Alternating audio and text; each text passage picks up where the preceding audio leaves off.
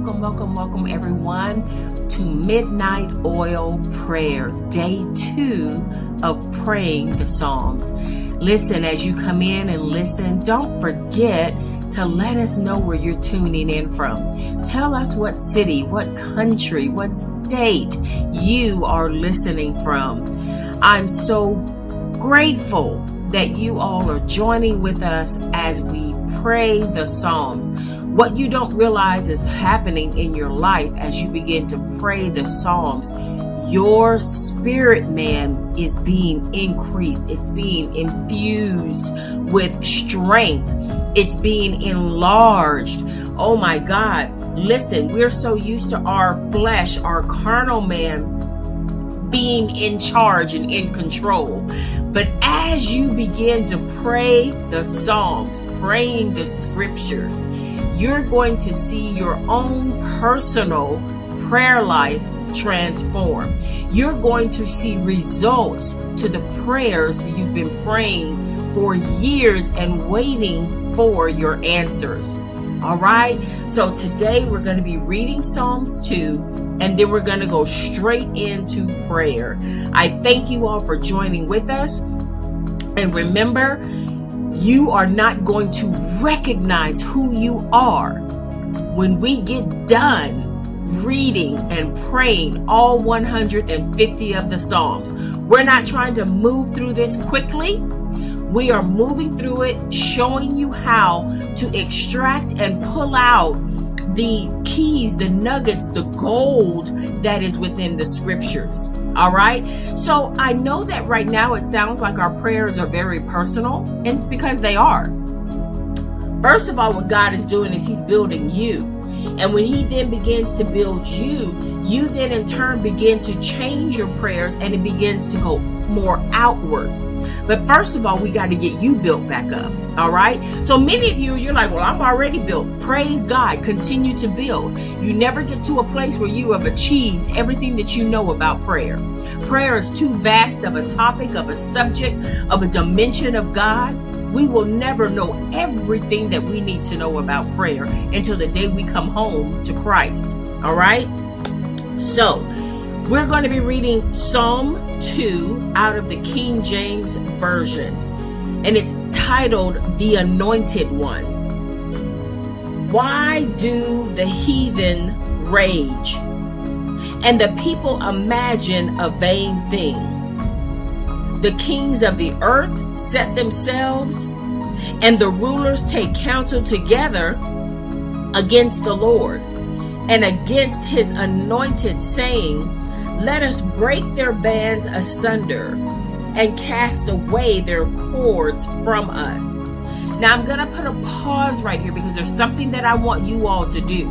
I don't want you to just take my word for what I began to pray. What I did is when I was going through these Psalms, there were certain words that the Holy Spirit was highlighting to me.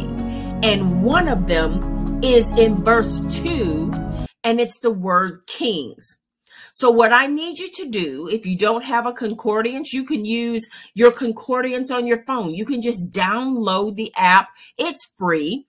And look up the word kings. It's the Hebrew number 4428. Look that up and you will see that there are 3 kings mentioned there. In the English vernacular, we have a deficit. When we say a word, it generally means that one thing. But when you're looking at other languages, the one word can have multiple meanings. I need you to go out and look at the 3 kings that are mentioned there. Do an exhaustive study on them, and you will see what this whole psalm is really talking about. You're going to see, the King, Jehovah, hallelujah. Jehovah Hamelech, he is the king over all kings. We already know that. But you begin to do these word studies, and it begins to open up your prayer life to a different dimension. Okay? So let's keep going. We're in verse 4. He that sitteth in the heavens shall laugh.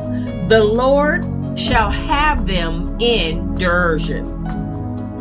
Then shall he speak unto them in his wrath, and vex them in his sore displeasure. Yet have I set my king upon my holy hill of Zion.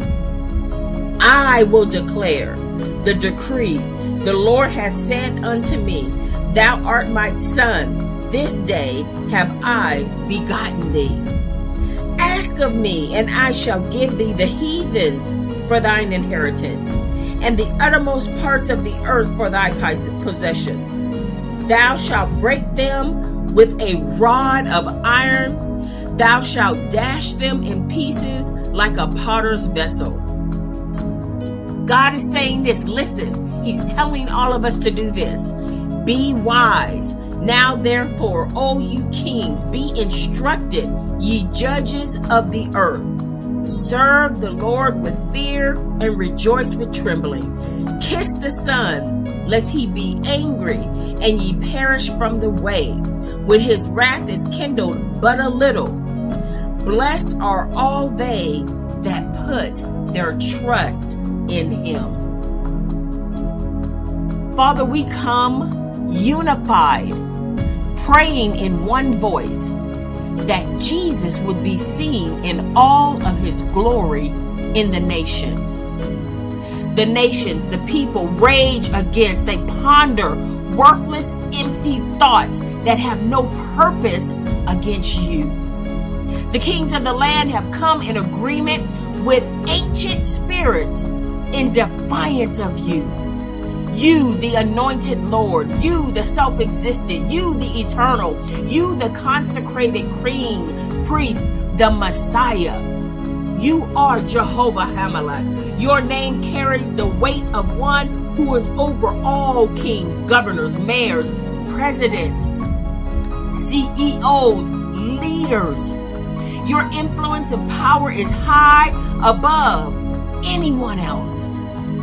You will declare intensely. You will recount and decree your ordinances, your laws, and your commandments to the world.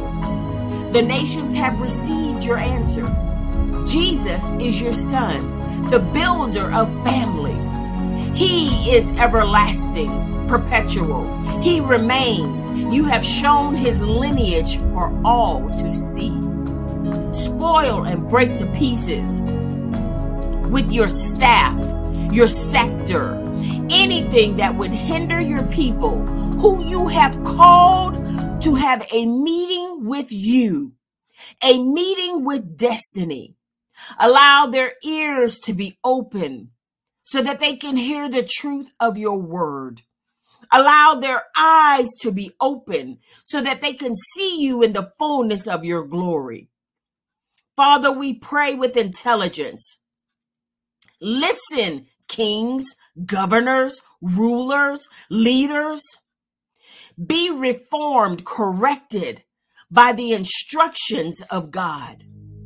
God, the judge, has passed sentence against those who oppose his son. He will execute his righteous judgment in the earth. Worship the Lord. Serve Jehovah with moral fear. Reverence him and rejoice in his presence. Delight yourself in his redeeming love. Oh Lord, we welcome your kabod, the weight of your glory, to fill our homes. We welcome your kabod, the weight of your glory, to fill our offices. We welcome your kabod, the weight of your glory, to fill our businesses. Search our hearts, O Lord. If you find anything in us that opposes Jesus, reveal it to us so that we can first come and ask you for forgiveness. And then we ask you to remove it quickly. Let there be no trace of anything that represents the enemy who is against the Son of God.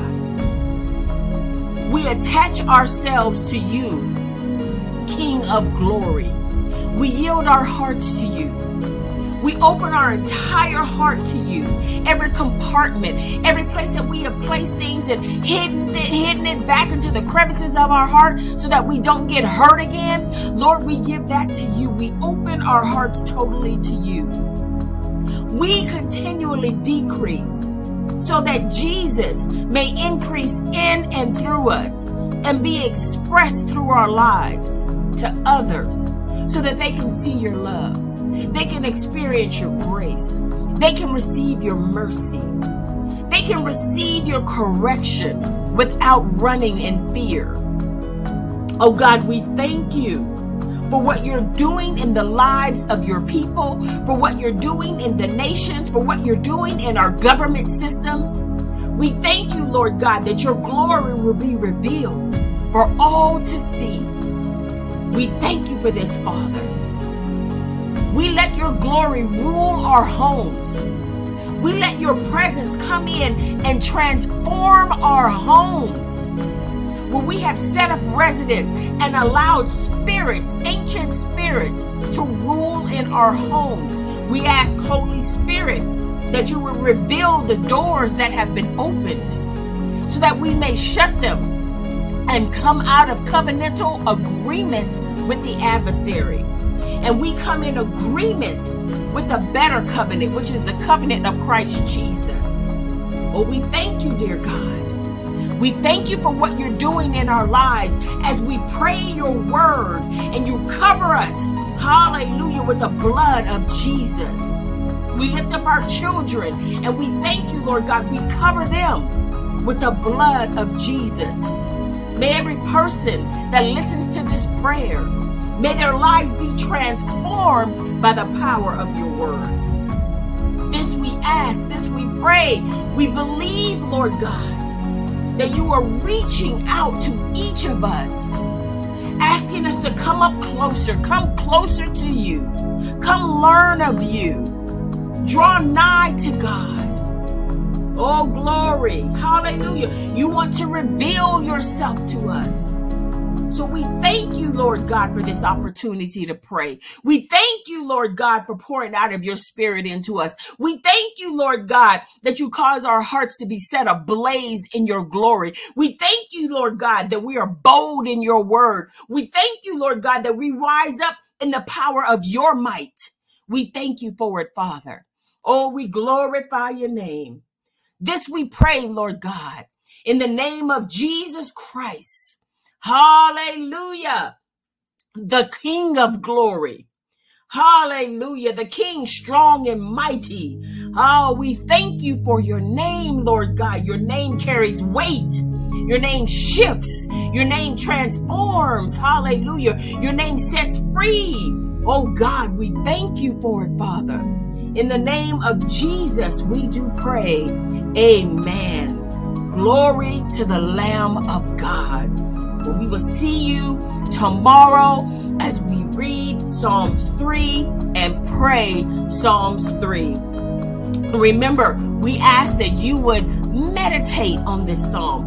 Don't just hear it once and then forget about it, but go back and meditate on it. Use this as the jump off for you and your family to pray together. Join your kids in.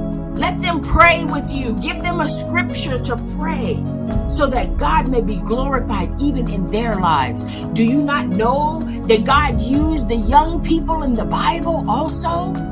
Most of the kings were young. So train your kids up to pray. Let them come up the way God wanted us to come up, full of his glory, full of his word, so that when they're at the school and the enemy tries to attack them, they have the power of the word to stop the assault of the enemy dead in its tracks. Oh God, we thank you for what you're doing in the land. You're raising up strong warriors, full of your word, full of your power. We're not only going to have the word, but we're going to have the power of God backing the word. Oh God, we thank you. We thank you for what you're doing. But first, in order for us to walk in the power of your word, we have to know your word. We have to know you. So God, we come close to you. We draw close to you, Father. Have a conversation with us. Instruct us. Guide our lives. We lay down our will. We lay down all of our plans and we place them before the altar. If our plans don't line up with your will, we would rather have your will than our plans. Oh God, my God, hallelujah.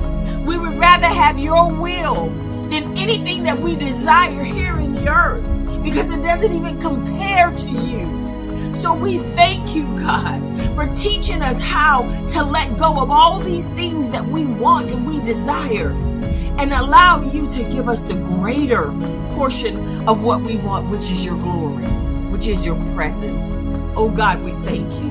And all those things that are concerning us, Lord God, you already told us in Matthew that you already know about those things that concern us and that you would give them to us. You told us that, do the lilies of the field ask you for rain, ask you for food? No, you give them what they need. So God knows exactly what we need, but he wants us to come close to him, to draw in and to learn of him, so that we can operate in the power of the word. Hallelujah. So we thank you for joining in with us, and we thank you that you will not stop. Repeat after me. I will complete all 150 songs. And when I get done with the songs, the problems that I faced, the challenges that I had, the financial deficits that I may have had, God will be eliminating them as we pray the word. You're going to forget about your problems, and you're going to see God in his glory answering prayers, showing you what your purpose is, showing you what you're to be doing today. You have an assignment from God, and he wants you to complete it. And you're going to see, your ears are going to be fine-tuned. Your eyes are going to see how you've never seen before. Oh, glory to God. Give him glory. Give him glory for what he is doing. Give him glory. Oh, Father, we thank you. We thank you. We thank you. Glory to the Lamb of God. Oh, glory to the Lamb of God. So we will be back tomorrow. Go ahead and begin to read Psalm 3 on tomorrow and be ready for midnight oil prayer. Now, some of you all, you're up watching TV. Turn the TV off. And at midnight, turn on this prayer. Some of you all, you're at work. Turn it on while you're working. Come on. Come on. If you can't sleep, turn it on while you're just laying there, and get your spirit built up. The reason we don't see the power that we're looking for is because our spirit is weak. Come on. So you got to get full of this word, full of the might of God, of the power of God, of the dunamis power of God. And that's when you'll begin to see the word miraculously unfolding before you. We love you in the name of the Lord, and we will see you on tomorrow.